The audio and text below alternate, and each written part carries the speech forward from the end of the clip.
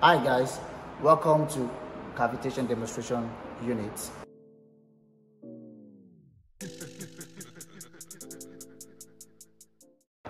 This experiment aims to introduce students to cavitation and its consequences, the conditions that leads to cavitation, such as pressure drops in fluid flow.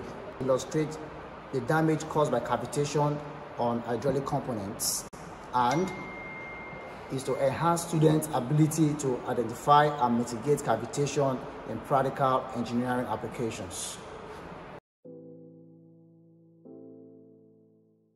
Alright, today we are going to be utilizing the GUNS 250 cavitation demonstrator to explore and explain the cavitation phenomenon in this experiment. Before we go into the experiment proper, it will be necessary for us to look at different compartments or components of this demonstrator. So first, we're going to be looking at the venturi meter. This is the venturi meter, and here it's also called the cavitation chamber. All right. So here we have the cavitation chamber drawn. You can see that we have a particular channel here, and it's being constricted at this point. The initial point is where we take our first pressure, the inlet pressure, and then when the fluid moves towards the constriction, towards the venturi constriction, we have our P2, pressure 2, and then after the constriction, the pressure expands, and then we have P3. So cavitation can be observed due to the manipulation or adjustment in pressure as the fluid flows. So you can see in the chamber here. So this chamber is being demonstrated here. You can see P1 inlet pressure, P2 constriction pressure, P3 outlet pressure. Apart from that, we can also see the rotameter that is helping us to measure the flow rate of the fluid. This is the rotameter calibrated in liter per hour. All right. Then we also have the valves. This is the inlet valve that we are using to, or that we are going to use to adjust the pressure flow. All right. This is the outlet pressure valve. So now it's time for us to demonstrate this experiment as we have in our procedure.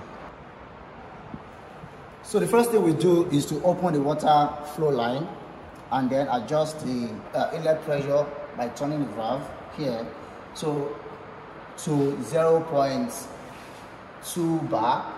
So slightly, you look at this inlet pressure, 0.2 bar. Okay, you can see as we are adjusting it to 0.2 bar, and as 0.2 bar, you can see the movement in the cavitation chamber. You can see the formation of bubbles, and then now it is forming channels. So those are the observations that we expect you to take down during the experiment at that point. Then also you can record your P2 and your P3. Then here you measure your flow rate at that point. The flow rate here is 250 liters per hour. In the observation, look out for the formation of bubbles, increase of bubbles, channels, noise, even vibration in the chamber, and also fluctuation in the flow and pressure gauges. Thank you.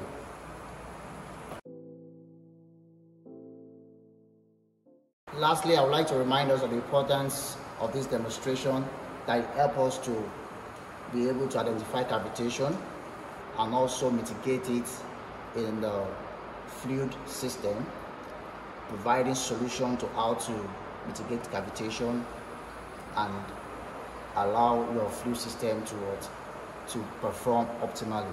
Thank you. So this experiment enables petroleum and gas engineering students to familiarize themselves with cavitation problem in the oil and gas industry, like the liquefied natural gas industries, the flow stations, and a host of other industries facing cavitation problems, study the reasons, can be able to mitigate it, and prefer solution to cavitation. If you like this video, kindly subscribe and share to have more valuable videos. Thank you.